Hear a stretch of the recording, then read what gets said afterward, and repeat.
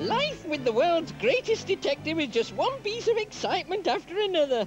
Not a day goes by without some adventure or another taking place. Sometimes I'm simply left dizzy by the sheer pace of events in my crowded life.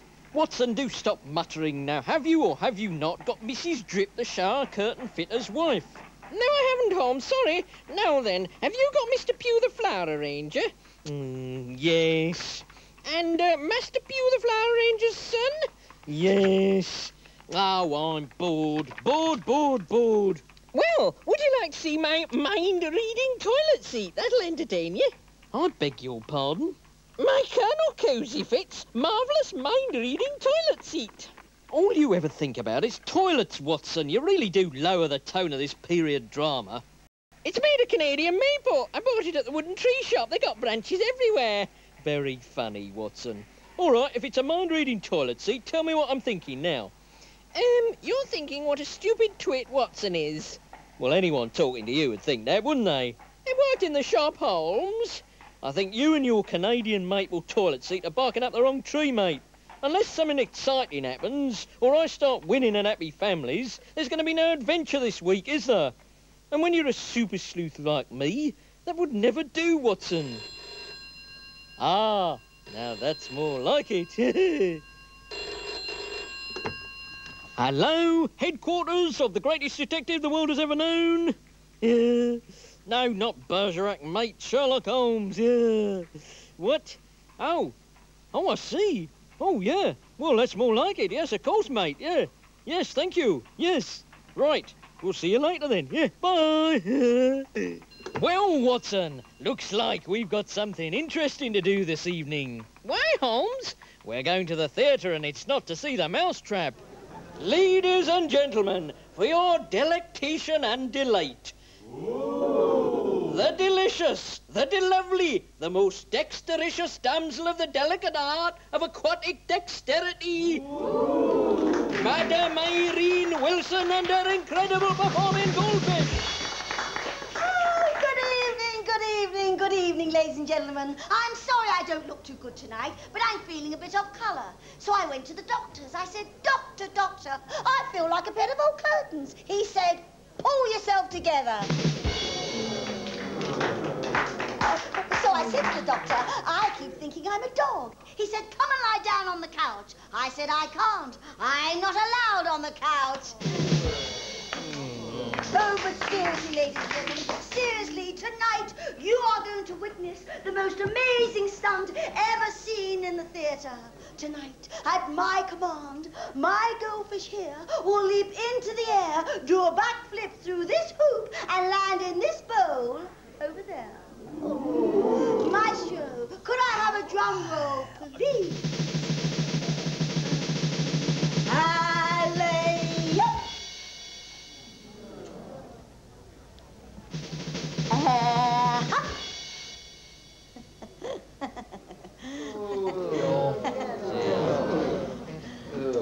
Come on, you jump, or I'll have you on toast. Well, I don't think much of her, eh, Watson? I could do better than that. But this is British variety at its best, Holmes. Variety? What sort of variety do you get from watching a fish swim round in a bowl? Whoever said variety was dead was right. So shut your big fat gobs.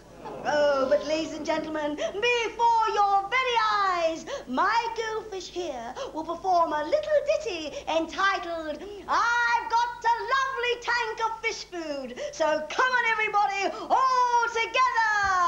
I've got a lovely tank of fish food. It's floating in the bowl.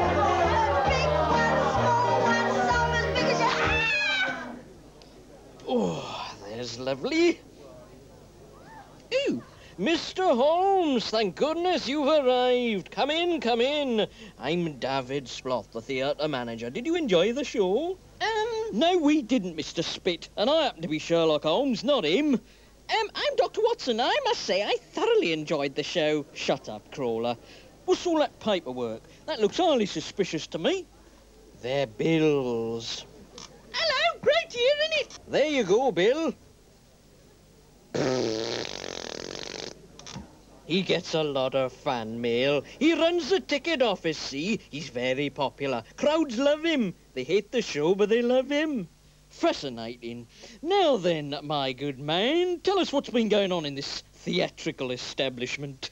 Well, it all started with mysterious accidents. Lights would fall from above, almost hitting people below. Trapdoors would open unexpectedly during the shows.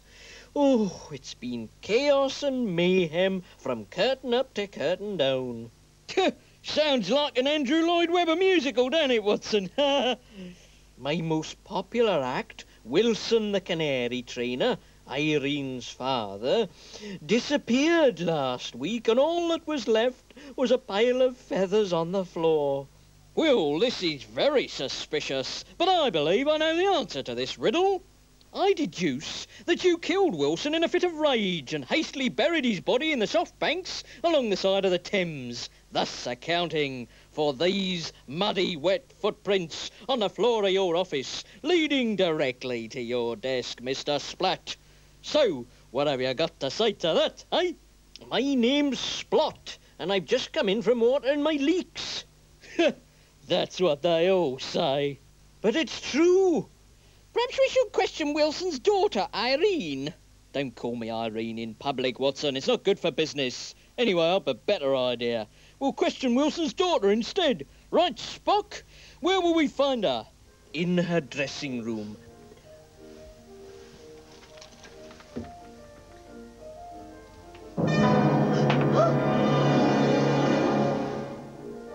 Come on, Watson, get your skates on. We must find this Irene Wilson woman before she vanishes too. Just a minute. Come in. Hi? Oh, sorry, love. Did we interrupt you doing your ironing? You aren't Irene Wilson by any chance, are you? I am. Who are you? Well, don't you know who I am? No. I'm the world-famous detective Sherlock Holmes, and I have a warrant here for your arrest. I demand to know your charges. £200 an hour, 60 quid for voice-over work, and 25 quid for public appearances. What are you accusing me of? The murder of your father, unless you have a witness who can prove otherwise. I could never have murdered my father. I was with my dresser all the time. And who is this dresser? David Splot, the theatre manager. Ah, so you got a Welsh dresser, have you? That's a good one, isn't it, Watson? I might have had my disagreements with my father, but I could never have killed him. I wanted to be a great dramatic actress, but father wanted me to stay in variety. So I was forced to join him in his Canaries. But the shows got less and less popular. And father spent less and less time with me, and more time with his Canaries. Could it be Keith Harris, Holmes? Don't be stupid, Watson. He died years ago. Carry on, love. Father started to breed a super canary to liven up the act. But I fear the worst. I think he succeeded in breeding a canary so large, it ate him. Well, nothing succeeds like a 6-foot canary, eh? A scream and it came from the stage, Holmes! Someone is in mortal danger! All right, don't panic, Watson. This is a time for qualities of leadership and heroism. Where can we hide, love? Me lovely flowing feather bow is trapped under this horrible big weight. I feel like Isadora Duncan. Well, my good woman, what happened? What happened? Well, I was in the middle of me big number. Let's all go down the Strand. Let's all go down the Strand, have a banana. Yes, all right, love, get on with it. Well, suddenly, out of the blue, wallop! Oh, that dirty great thing lands beside me. I shouts out the immortal line from Hamlet. Oi, careful with that thing. Then I fainted. Oh, well, this looks like the work of some truly enormous Goliath, don't it? Even I couldn't shift that weight, and I'm Sherlock Holmes. Oh, dear. Therefore, I deduce that a pair of scissors would come in handy here. Here we go. Oh! That solved that little problem, eh, love? Oh, here, the great Mary Lloyd gave me this scarf. Never liked her. Well, as Romeo said to Juliet in the famous balcony scene from The Importance of Being Earnest. Thanks, mate. I thought I was a goner a minute back there. Oh, you should have seen my Yes, all right, shut up, love. Holmes, look! On the floor! Feathers! Canary feathers, I'll be bound! The culprit must be the super canary that Wilson bred. Come on, Holmes! We must capture him immediately! Watson, that was my line. I'm meant to be solving the crime, not you. That's not fair. I'm Sherlock Holmes, not you. Come here! Oh, wait! I've got a load of hilarious showbiz anecdotes to tell you. Wait! Bill, how's business? Terrible! How many tickets have we sold? 0! Oh, well, it's better than nothing, I suppose. I'm going to water my leeks. Well, that won't help the bookings, will it, Mr. Splot? Oh, hello! Here's a pretty boy. Hand over your money or you get it. Are you with Paul Daniels? No, You'll have to buy a ticket then. but this is a robbery, stupid. You still have to buy a ticket. Oh, all right. How much? 3 shillings and 6pence. But seeing as you're a canary, 4 and 6. There you go. Ta! Now, hand over all your cash. But we've only got 4 and 6. That'll do. Hey! Ah, fooled you. I don't think you've heard the last of me. I shall be back to ruin your next show. Aye, budgies! Where is everyone when you want 'em? A super sleuth like me should not have to hang around. May I take this opportunity to demonstrate my amazing mind-reading toilet seat, Holmes? Later, Watson, later. Look at the state of you wearing that thing. Put it away. You're determined to ruin my upmarket image. Sorry, Holmes. Oh, Mr. Holmes! Terrible news! What, don't tell me the 2 Ronnies have been repeated again. No, worse than that. What, they've come out of retirement? No! A giant canary has just robbed the ticket office, and David the theatre manager is missing. 1 minute he was in his garden having a leak, and the next minute he was gone. And all that was left was this pile of feathers and a note. Oh, let's have a look. Read other side. Ooh. Well, this must be some sort of cryptic cipher, Watson. Yeah. I wonder if I can decode it. Perhaps it means read the other side, Holmes. Well, that's a novel interpretation, Watson. But this time I'm prepared to give you the benefit of the doubt. Now, what's it say? It's signed the extremely large killer canary. Beware, anyone who goes on stage tonight will die. You better not go on stage then, Miss Wilson. Rubbish, Watson. She's used to dying on stage. She does it every night.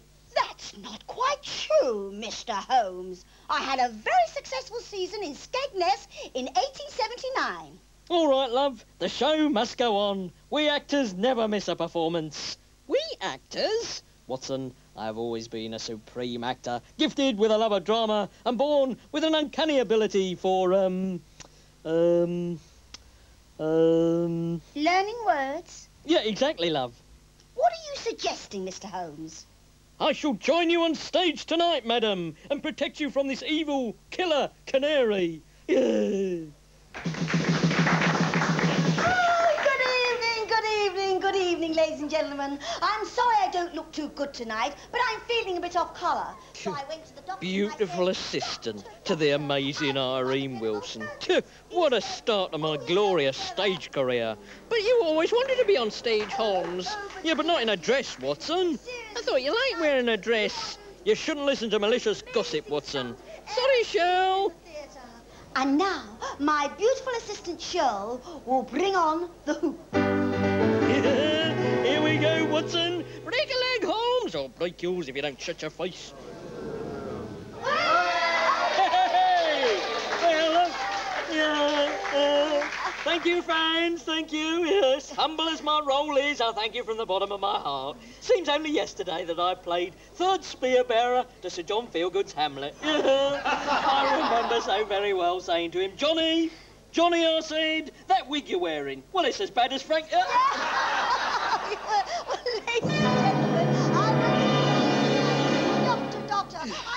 What did you yank me back for? I had the audience in the palm of my hand then. I thought you should carry this. Then you'll be able to read the mind of the canary should he appear.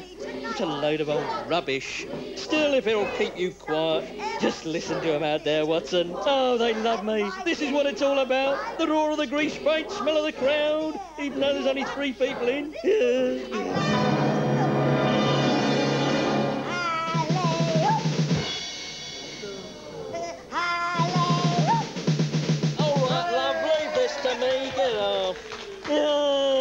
Friends, Romans, Ratfans, I come to bury variety, not to mourn it. Only the other day I was recalling me years in rep, touring the country with Larry, Johnny, Pepsi and Shirley. And as I said to Johnny, make your mind up, lovey. Either you dress up as a hamster or leave the show. Miss me, Orville?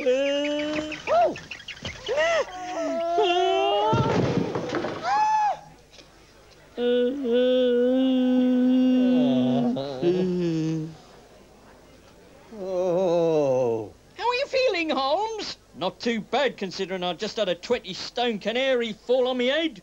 You were lucky to escape with so little damage. It wasn't luck, love. It was thanks to Watson's mind-reading toilet seat, which helped me to read the villain's mind. And at the last minute, I dodged the 100-ton weight. Yeah. But I pulled you back, Holmes. Rubbish. This was a case of mind over matter, Watson. But what about the canary? I don't think it is a canary, Holmes. Exactly, Watson. I deduced from the colour of the feathers that they are from a chaffinch from Merthyr Tydfil. And notice the way he's sitting, Watson. A popular position used by the Druids and reenacted at the last Eisteddfod in Bangor in 1884. Oh, yes, there is no doubt about it. This canary is no other than Mr. David Spratt, the theatre manager. Let's take a look. Father! Father? Father? Oh, all right. So I was wrong about the chaffinch and Merthyr Tydfil, but I bet he's been to an Eisteddfod. Yeah. Irene, I can explain everything. And so Wilson explained what with the pressure of being booed off stage every night and his daughter wanting to leave the act, it all became too much for him. So he disguised himself as a giant canary to take revenge on the theatrical world. This included tying up the theatre manager and leaving him in the leak patch where we found him. Unfortunately, being a canary went to Wilson's head, and once he started, he couldn't stop. That was until the great Sherlock Holmes stopped him. As for Holmes, he decided to embark on a new career. Ladies and gentlemen, before your very eyes, using the wonders of my mind-reading toilet seat, I can now tell you, sir, that the card you're holding up is the 8 of hearts. You're wrong, mate. 10 of diamonds? Wrong. Well, is it the jack of spades then? No, hang on a minute, it's the 3 of hearts, isn't it? No. Be fair, it's a 4. 4 of hearts. Oh, I don't know. You're looking a bit flushed, aren't you, mate? Well, this is my new career going down the drain here. Oh, I knew I should have stuck to detective work.